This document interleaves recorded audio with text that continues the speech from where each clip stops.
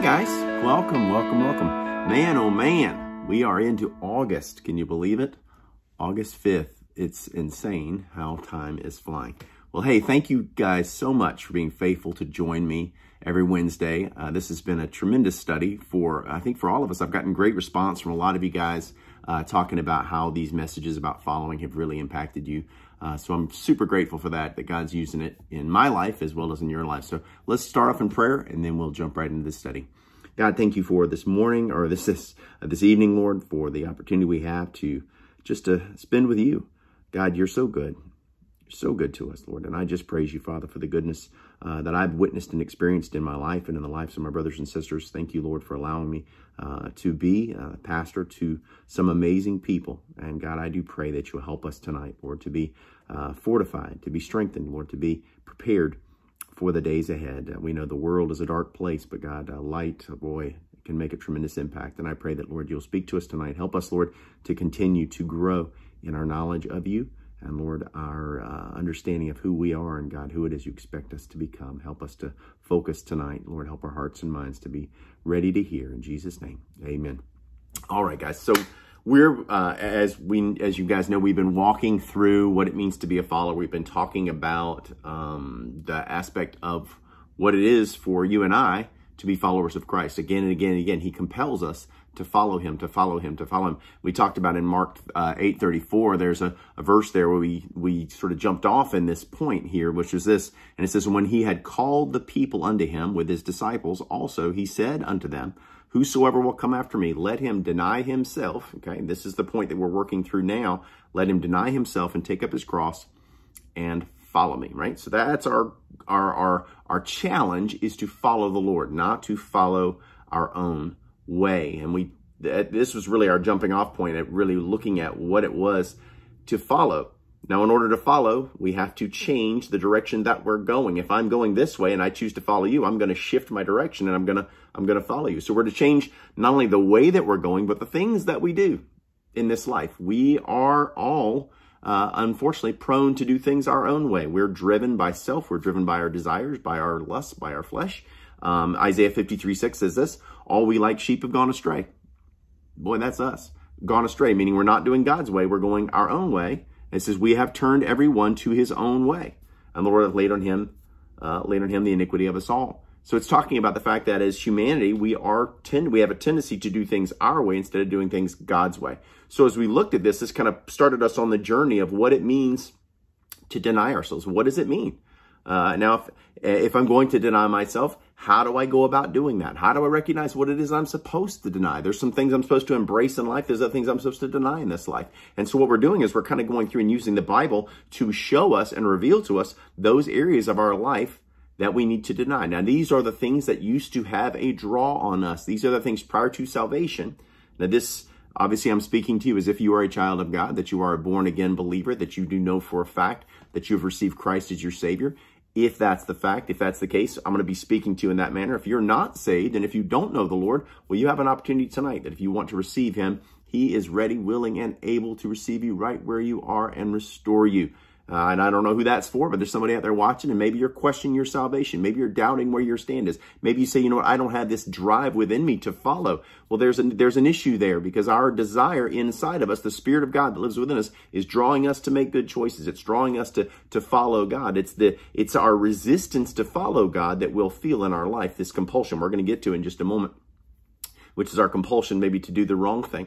Now, if our natural inclination, our drive is always to do wrong, and we have to constantly hold down evil in our life because that's our natural inclination in order to force ourselves to do good, well, there's an issue there. And if that's where you are, then you know what? You need to be questioning your salvation, because if the Spirit of God lives within you, the very creator of the universe lives within you, and God is love, and God is pure, and God is good, and that lives within you, and you are the temple of God. If that Spirit is within you and you have no desire to ever do the right thing, you always want to do the wrong thing, that's not possible.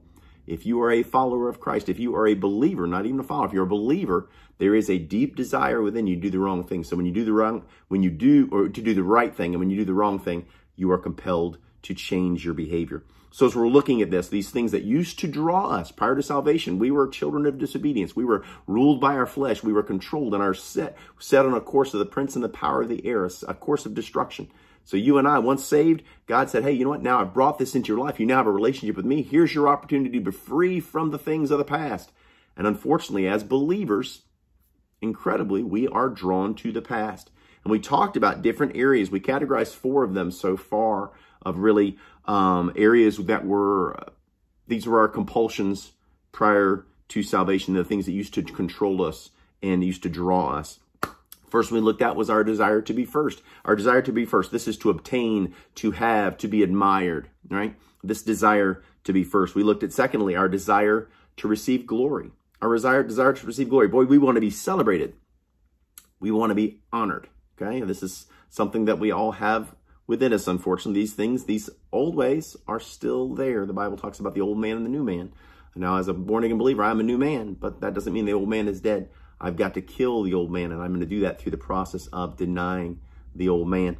And then number 3, we looked at occasion, a desire for occasion. This is a matter of getting respect, about gaining reverence from individuals, about making a name for ourselves, maybe in a position or in a title, something like that. Then we talked about our desire to make a fair show in the flesh. These are people that are consumed with the things of the world. Their concern is the world rather than God. It's this preoccupation with their flesh that lures them into their emotions. It draws them away from God, and they find themselves through this study, we found ourselves really discussing one of the main areas of destruction. And boy, right now it is so incredibly relevant, which is the destructive danger of the tongue. Words. These are words that are spoken. These are words that are also typed out, written, tweeted, whatever it is. But the power of words to have destructive impact. And before we continue in our study, I want us to really look at a warning from God about falling prey to these previous influences, these motivators that used to draw us, that used to drive us. And we're going to go in the book of Ephesians. And we'll get 20 verses to go through. We're going to go through it as quickly as I can. But I think it's very key that we really look at this, Ephesians 5, verses 1 through 20. Verse number 1, it says this, "Be therefore followers of God as dear children." Notice what he starts with. Be a follower, okay? Be a follower. Now, in order to follow, it says, now he qualifies, he says, as, so he says, now I'm going to give you an example. I want you to follow as dear children. Notice the word dear, as dear children. These are not the disobedient children. These are not the children of disobedience. These are dear children. This means they are obedient children. These are children that, if we think about our dear child, right? If we think about our little one who is dear, boy, she's not disobedient. She's a good girl. Boy, you know what does she do? She listens. She reverences. She follows instructions, right? She is a good child. She is a dear child. So he says, be followers of God as dear children. Okay, that means that we choose to do things God's way as opposed to our own way. Verse number 2 says this, and walk in love as Christ also hath loved us. Remember, always as and like, man. Most important words in the Bible. They show you what God says. Look, if I want you to do something and I use the word as or like, I'm getting ready to give you an example. Walk in love. How do I do that? As Christ also hath loved us and hath given himself for us an offering and a sacrifice to God for a sweet smelling savor. Now, we've talked about the power. We've talked about prayer and the sweet smelling savor of prayer. But I want you to recognize this love that we're supposed to have, this sacrificial love. Look what it is. It says it's a sacrifice to God for a sweet smelling savor. That's a sweet smell, right? Something that's wonderful. Boy, I tell you what, my wife is a fantastic cook. Praise the Lord. I wish she wasn't as good a cook as she is, but praise God, she's a fantastic cook. And I love her food, man. And I'm telling you, there are some things that she does when she fixes them, and it is intoxicating. I'm telling you, she does a pot roast, and she'll put it in all the fixings and stuff like that. And I don't know if you guys know, but puts it inside the crock pot thing. And buddy, I tell you, she gets that thing cranked up and rolling. And I mean, I can walk into the garage or just be in the house and smell that smell and be completely consumed by it. I don't know if you ever smell it. You walk into a room and somebody's just made fresh baked cookies, and oh, that savor, the way impacts you. Oh, it just fills you up, man. It makes you feel, oh, it's so satisfying. It's exciting. Listen to what this is. God's saying that our love, walk in love as Christ also has loved us and hath given himself for us an offering and a sacrifice to God for a sweet smelling savor. That our love, our walk, the way that we walk with God, the way that we follow him would be like that pot roast in my nose or the cookies in your nose or whatever smell it is that just gets you, man. God says, hey, that's a sweet smelling savor. That's how you should be following me. Listen to this. But fornication and all uncleanness or covetousness. Now, fornication is any sexual activity outside of marriage. All uncleanness or covetousness. Uncleanness, doing things that are ungodly. Covetousness, those are things that desire for things, for stuff, man. We desire more. Let it not be once named among you. He says, look, don't let that be you. No. I want the sweet smelling savor. What I'm asking of you in your walk with me, your walk with Christ, as you follow him, you don't let these things be the title that's used to you. I want people to call the word Christian. They want to see Christ like in you. He says, name among you as becometh the saints. He says, look, as children of God, don't let these be the titles that are attached to you.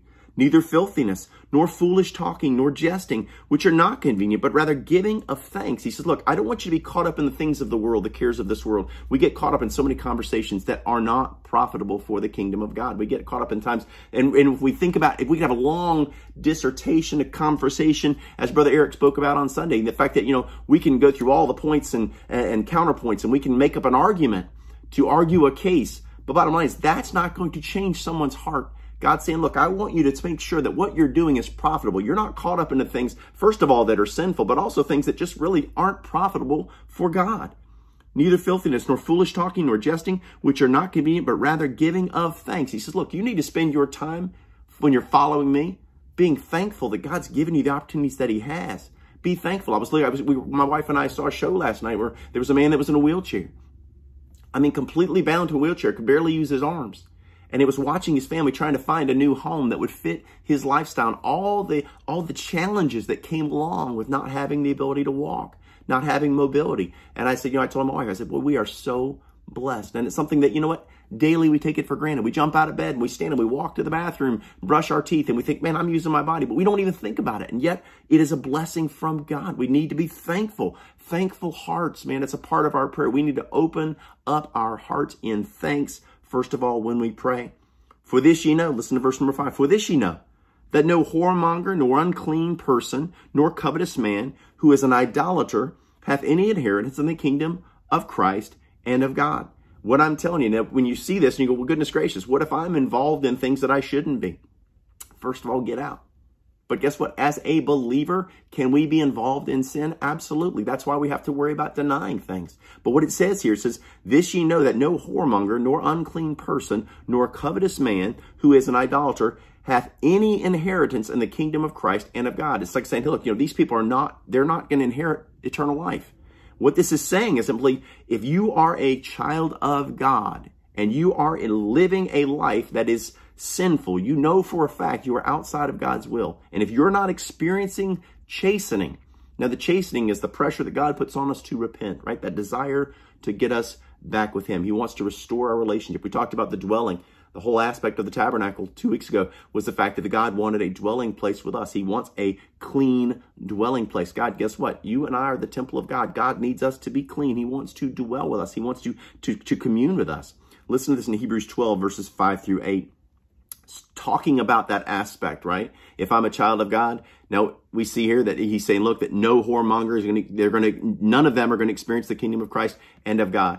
Saying that, and that's not saying that, hey, you get involved in sin, you lose your salvation. That's not what that's saying. That's saying that this person has never established their relationship with God. Listen to Hebrews 12, verses 5 through 8. It says, and you have forgotten the exhortation which speaketh unto you as unto children. My son, despise not thou the chastening of the Lord, nor faint when thou art rebuked of him. Okay, so it's the same. As God rebukes you, corrects you, right? He says, hey, don't be bothered by that. Recognize, he says, My son, despise not thou the chastening of the Lord, that pressure that you feel to do the right thing, nor faint when thou art rebuked of him. Look, when things come down and life starts to change and you find yourself in to face some hard realities because of the lifestyle you're living, hey, don't have a problem with it. Listen to this. Verse 6, for whom the Lord loveth, he chasteneth, and scourgeth every son whom he receiveth. Scourges, man, that's punishment. So not only is God drawing us to repentance, but guess what? We will also face punishment. We've talked about plenty of times in the past in Galatians 6, 7, and 8. And it talks about, you shall sow what you reap. And he says, but, she that soweth to the flesh shall reap corruption. So there is a scourging that's going to come for the sons of God. If we're living outside of God's will, guess what? You and I are going to face the scourging of God. Verse 7 says, if ye endure chastening, God dealeth with you as with sons. Listen, he says he's reason why he's compelling you to do right. The reason why he's riding your back. The reason why you feel this pressure and this guilt and this weight on your soul. The Bible calls it I'll think of it. I'll come back to it. But you feel that desire to do the right thing. It says here in the back part of this verse, in verse 7 says, for what son is he whom the Father chasteneth not? If God really loves you and you are his son, he's going to correct you. Verse number 8, listen to this. But if ye be without chastisement, meaning that I live in sin, but I am not bothered by it. Okay, it isn't affecting me. Whereof all are partakers. It says, look, hey, what? This is what everybody has the opportunity to be involved in sin. If ye be without chastisement, whereof all partakers, then are ye bastards and not sons. He says, then you are not a child of God. So if you're telling yourself that you're saved and you're out there living in sin, and you have no problem with it whatsoever, and you're not chastened of God, God tells you, hey, guess what? Rude awakening, you're not my son, you're a bastard. You are a child of the devil, not my son. So if you're living in that sin and you have peace with it, there's, according to God, you are lost. But if you are in sin, praise God, we can get out of sin. God's drawing us out. Let's verse number 6 in Hebrews, or actually in Ephesians 5, sorry. Ephesians 5, verse 6, it says, let no man deceive you with vain words, for because of these things cometh the wrath of God upon the children of disobedience, right? This is where we were. We're dear children. We're not the children of disobedience. But it says, look, don't fall into the traps of the devil. He wants to draw you into sin. It says, verse 7, be not ye therefore partakers with them. Don't fall into sin. If you're around people that are going to draw you into sin, guess what? You need to separate yourself. If you find yourself in conversations or things like that may draw you that way, or you find yourself reading things or looking at things that are sinful, get away from those things. Verse 8, for ye were sometimes darkness. You used to be this person. This is the old man. But now are ye light in the Lord. Walk as children of light. He says, hey, remember who you are.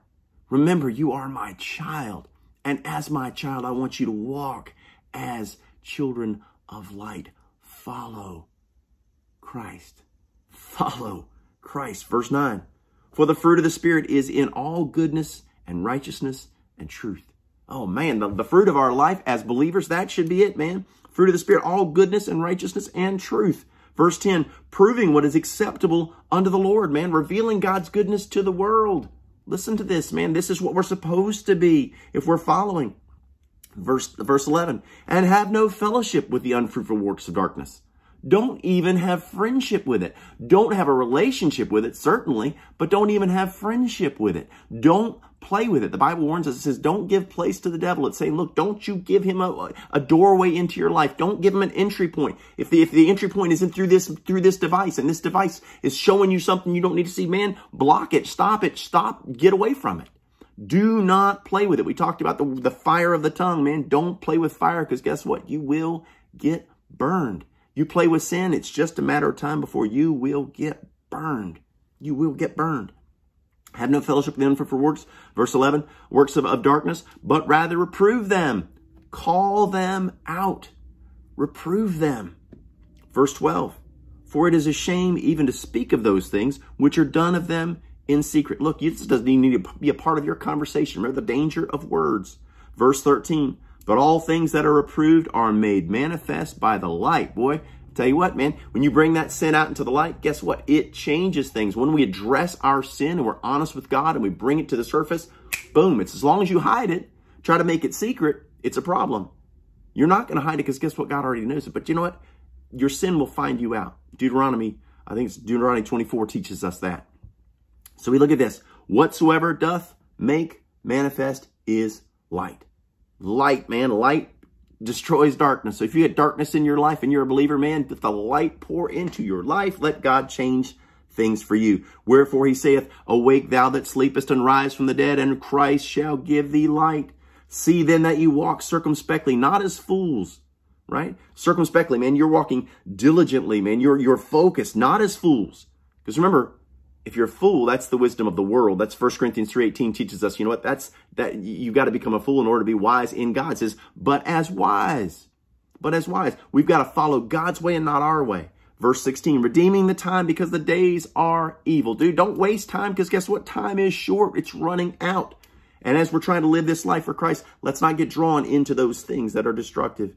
Verse 17, wherefore be ye not unwise, but understanding what the will of the Lord is. Verse 18, and be not drunk with wine, wherein is excess, but be filled with the Spirit. Look, don't fill your stuff with the things of this world, these things that we're trying to satisfy our flesh with. Fulfill yourself with the Spirit of God, and you will be so much better off. You'll find joy, you'll find peace, and you'll see that God can use your life. Verse 19, speaking to yourselves in psalms and hymns and spiritual songs, singing and making melody in your heart to the Lord. Fill yourself with the things of God. Verse 20, giving thanks always for all things unto God and the Father in the name of our Lord Jesus Christ. He says, giving thanks always for all things. That means the good things and the bad things. There are things that will happen in your life that are destructive and dangerous and hurtful. But if you allow God to work through them, you can be thankful for them. God uses all things together for good for those that love God, that called according to his purpose. Romans 8:28.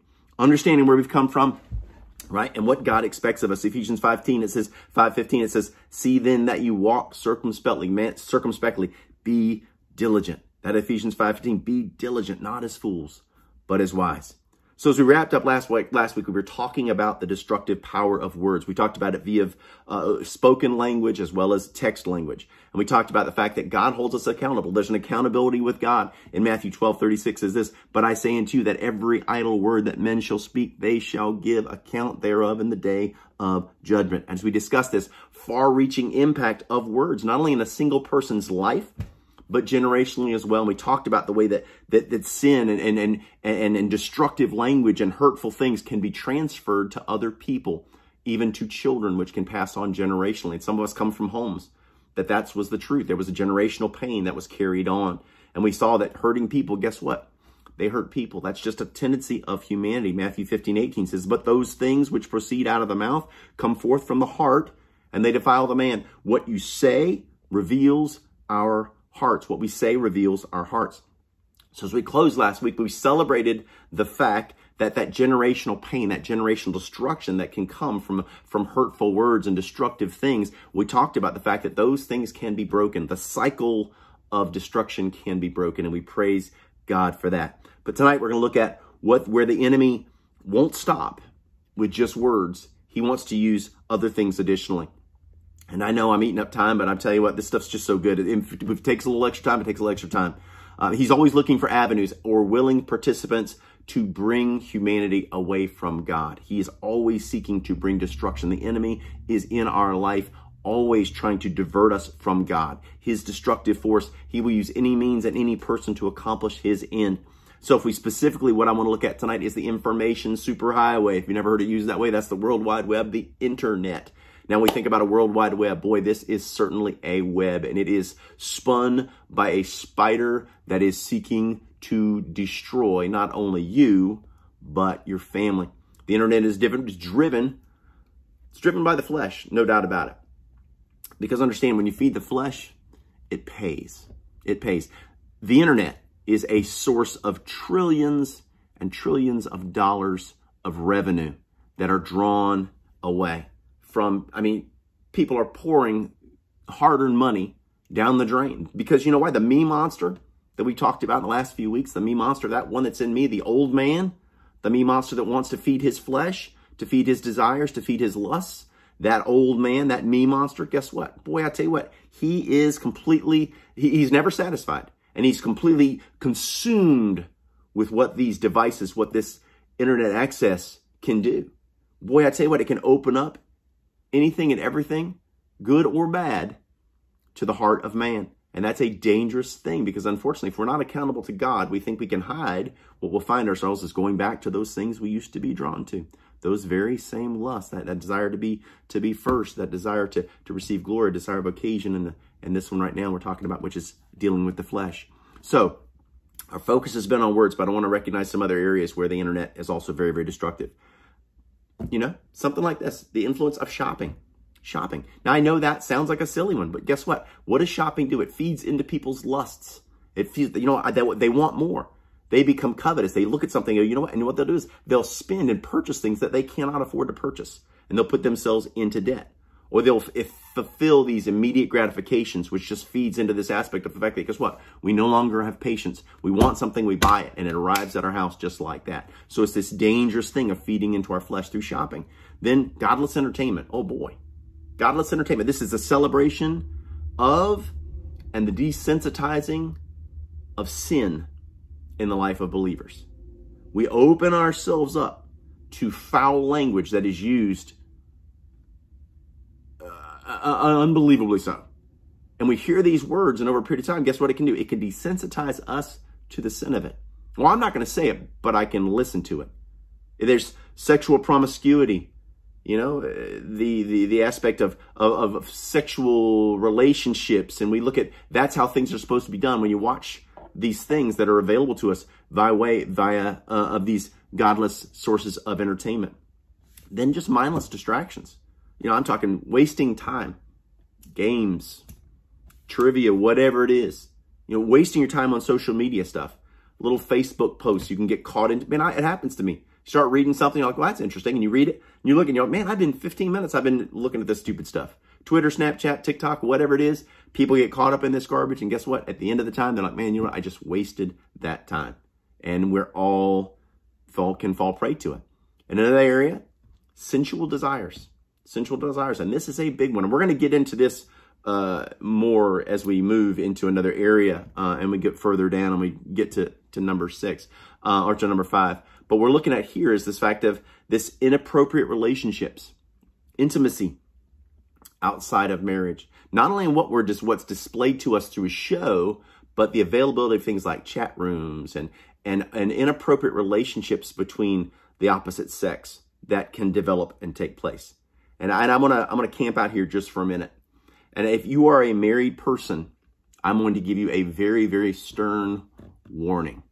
If you are married, the internet, a chat room, Facebook is not the place for you to have conversations with people, intimate conversations about your relationship with anyone other than your spouse.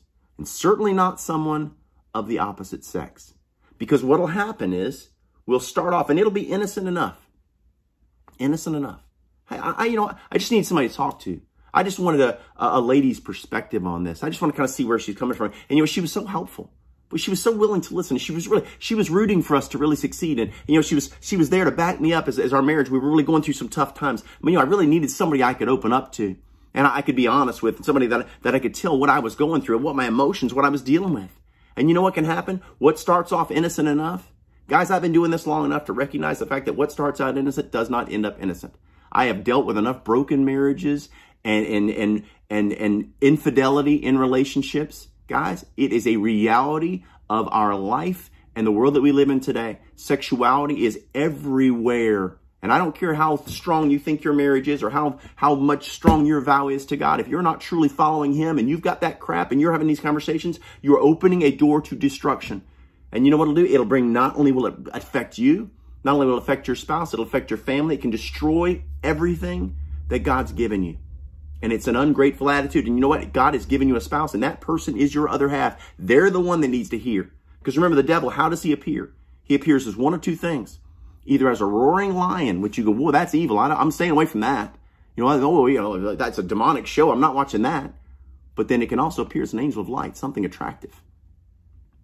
And the seducing spirit can whisper in your ear.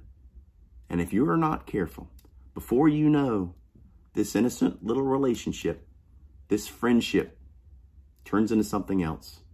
And you are faced with a horrible decision that you've made.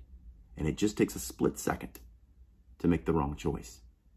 Don't do it. Stop now. If you were going to have intimate relationship conversations, you either need to go to a trusted leadership person in your church.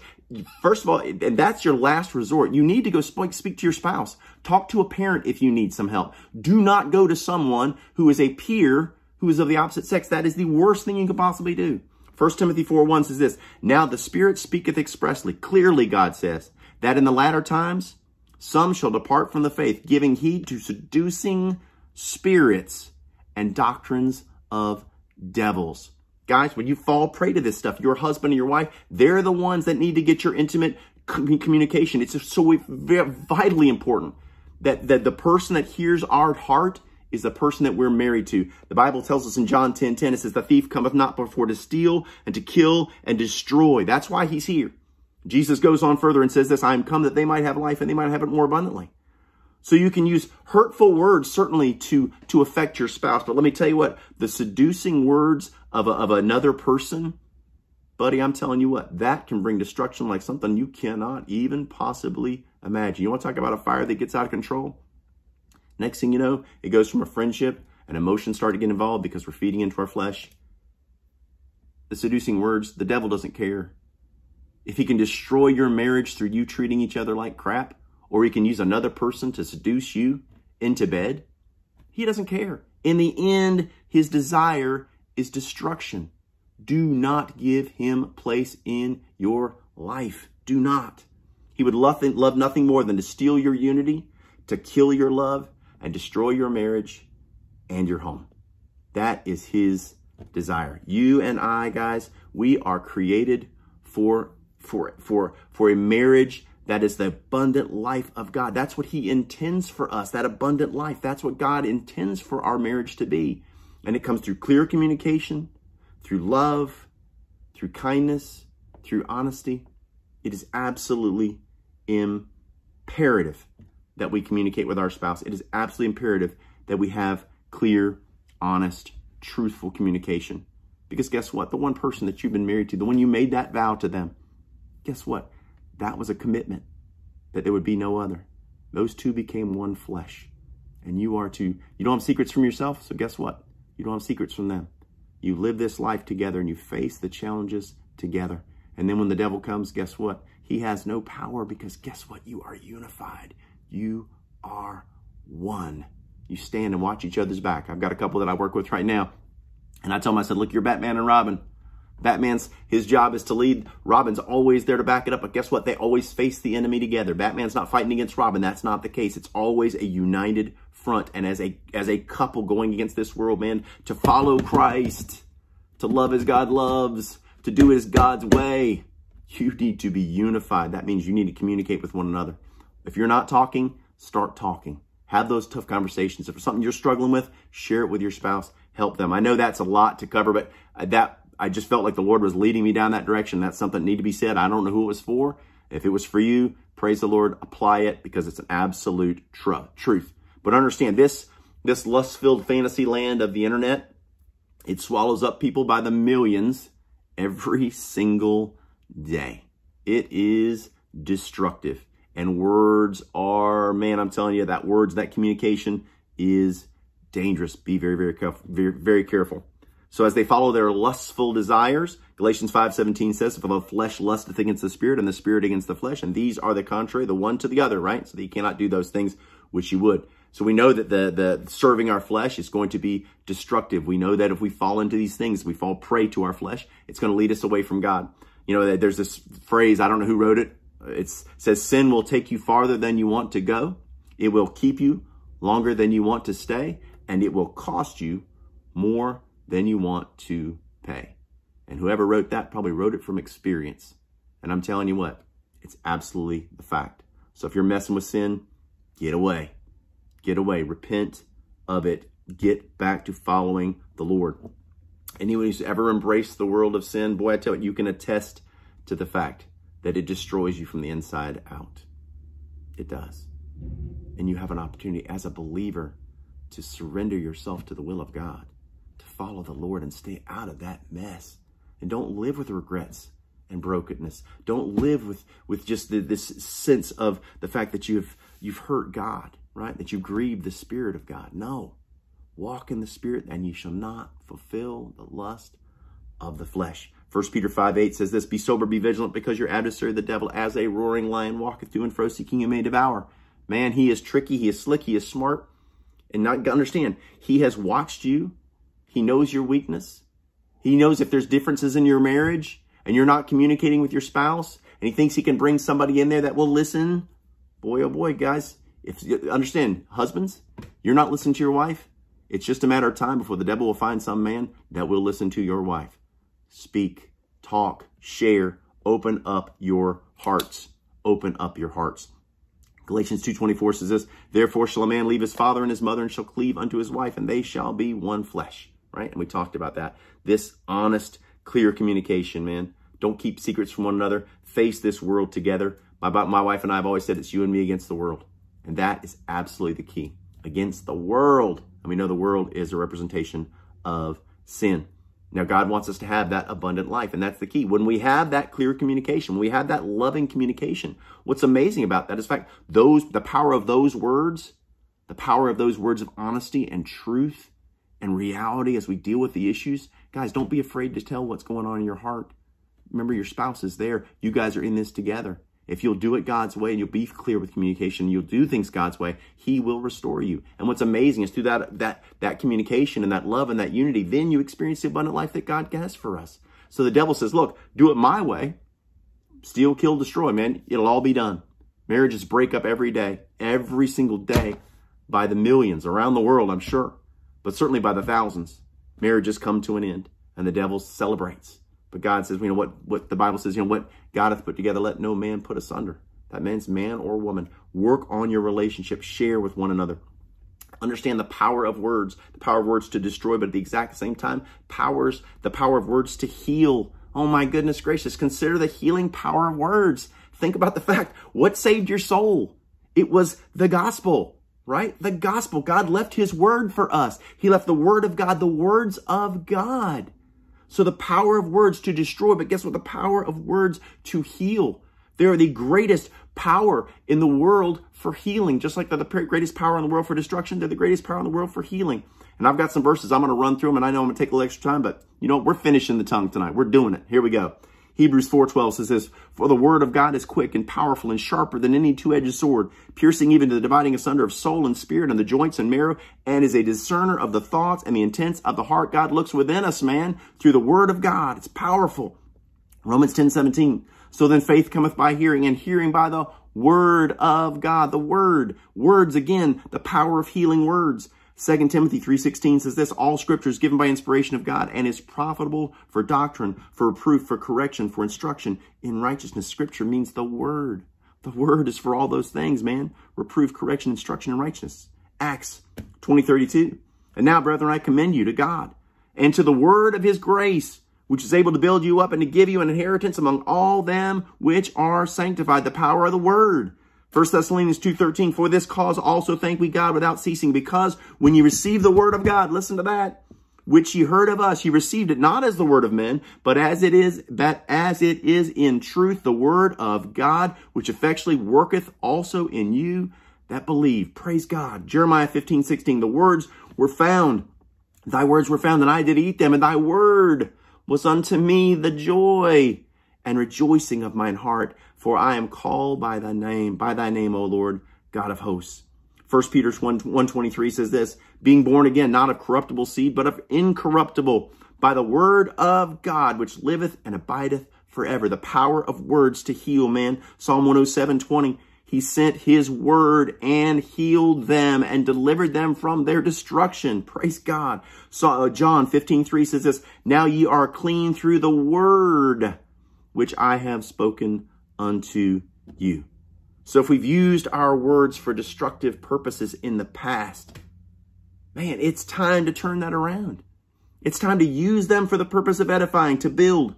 Remember back in Ephesians 4:29, we read this, let no corrupt communication proceed out of your mouth, but that which is good to the use of edifying, to build up, that it may minister grace unto the hearers. You and I should speak, and it should minister grace unto the hearers. If you are caught up in things you should not be, if you're saying things you shouldn't be, if you've got anger in your heart, deal with these things. Bring them to God. Repent of them. Walk with him. Let your walk with God be one that is loving. See, by allowing the Lord to guide and direct our speech, what is amazing is you and I, where we used to be instruments of destruction, we now can become instruments of healing. The power of words. The power of words. God's given us his word. He's given us the ability to speak. And boy, we need to speak, not to get our point across, not to convince somebody, not to beat somebody down, but to let them know that there's a God that loves them. And when you share the testimony, the words of what God's done in your life, you speak to their heart, you give them hope when they are hopeless. Guys, the purpose of this life is not about being happy, it's about being holy. And if we are holy, that means we are following Christ. And if we'll do things his way, he will do things. And not only will he do healing temporarily here on earth in the lives of people, but praise God Almighty, permanent healing. Hello, permanent healing. Share the gospel with somebody. Let somebody's life be healed permanently. They may not have a good life on this earth, but there is coming a day when they will be with God. Praise the Lord. Guys, you and I have been gifted with the ability to speak, the gift of the ability to type, to send words. Let's be careful that the words that we use are ones of edification, to build and to heal, and not to destroy. Because when they are destructive, we're a tool of the enemy. Oh, but man, when they heal, we're a tool of the Lord. Guys, that's why we're here. Thank you for spending this time. We did finish the tongue. Praise God Almighty. We got done with the tongue. Hey, next week we're going to move on. We've got some tough subjects to cover, but it's going to be so key for us as we learn to be true followers of the Lord. Let's go out this week and let's walk in the light that we not fulfill and be in the darkness. Let's walk in the spirit that we not fulfill the lust of the flesh. Let's follow God. Let's do it his way. And when those opportunities come and you feel the flesh rear up, go, you know what? My job is to deny myself and follow him. Guys, thank you for being with me. I'll see you next week. Let's pray. Lord, thank you so much for tonight and this opportunity we've had just to hear from you. God, thank you for the amazing truths that are in the Word of God. Thank you, Lord, for helping us to address and deal with areas of sin, Lord, that constantly try to work their way into our life. As believers, we are as vulnerable as anyone else to sin if we have our heads and our minds in the wrong place. Help us to be mindful of the influences we have around us. Help us to be mindful of those things that we allow to impact us. And if I have a brother or sister out there that is struggling with a sin right now, they may be in a relationship that's inappropriate. They may be looking at things or reading things or saying things that they should not do. Lord, I pray that you will help them, God. Help them to turn, to deny it, to repent of it. And Lord, to simply surrender to be your child. God, help us to walk in the light. Help us, Lord Jesus, to be children, Lord, of the Most High. God, use our lives this week for your glory. Thank you for all that you've done tonight. Thank you for the opportunity we've had to be together. I pray that you'll guide us and use us. In Jesus' name, amen. Thanks, guys. I love you. I'll see you next week.